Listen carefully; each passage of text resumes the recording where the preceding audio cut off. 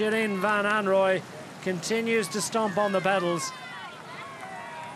Lotte Kopecky has fought so hard to get herself back into contention. She'll hold absolutely nothing back here. Little flick of the elbow, and Marianne Vos doesn't come through too quickly. And one wonders what exactly that little moment of difficulty. Didn't seem to get up the berg so well, did she, Lotte Kopecky? But on a flat road, she still has so much power and strength.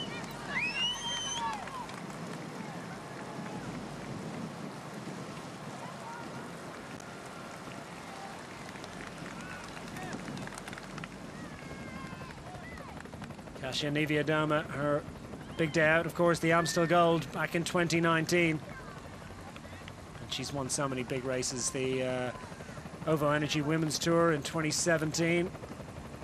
Trofeo Alfredo Binda in 2018. Won Ardèche back in 2018. Make a list, some big, big results. For all that, though, there's just a sense that she's lacking in a really big sprint, and therefore ergo doesn't necessarily have an opportunity to produce the big results on a consistent basis. Goes up the climbs pretty well. 2 kilometers to go for the chasers, but it's all done surely. 1,700 meters for your riders up front. 300 meters the gap between them. More like 400. And they're still working smoothly.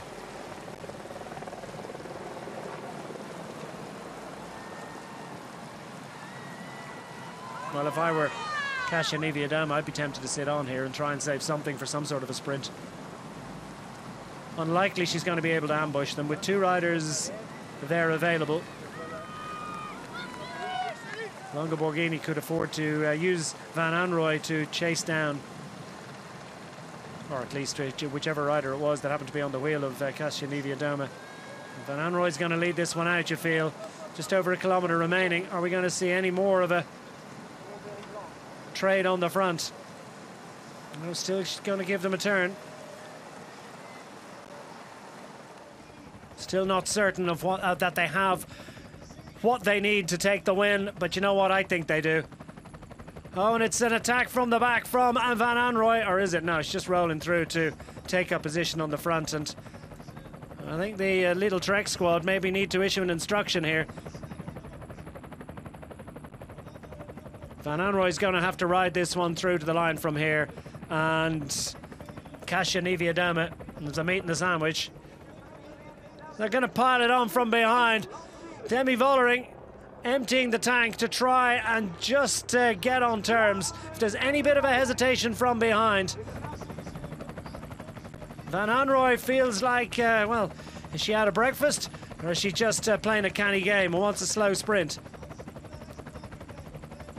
Longo Borghini has time to get on the radio and issue an instruction. They could get back on here, you know. Surely that can't happen. The camera foreshortening the gap between them somewhat. Inside the final 500 meters.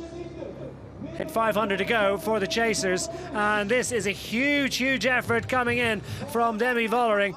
And Van Anrooy needs to ride this one to the line, but it's almost as if she wants to ride herself. She starts the sprint. And Kasia Niewiadoma has the opportunity of benefiting from the slipstream, but it's Elisa Longo Borghini coming from behind. Elisa Longo Borghini one side, and Kasia Niewiadoma, is she possibly going to beat them? No, it's going to be a relatively straightforward one as Elisa Longo Borghini takes it to the line. A really impressive second place finish, and probably the best that she could have hoped for. Elisa Longo Borghini, the red-hot favourite going into that sprint.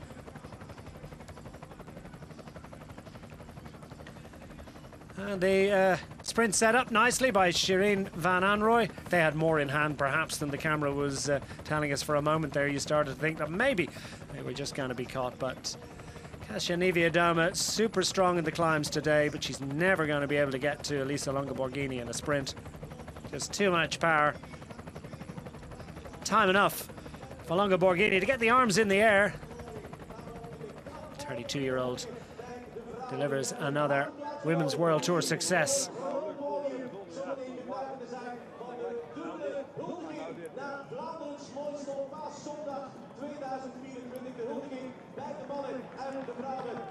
It's a second victory of the season for Elisa Longo Borghini, to go with that victory in the Trofeo Oro in Euro women's bike race.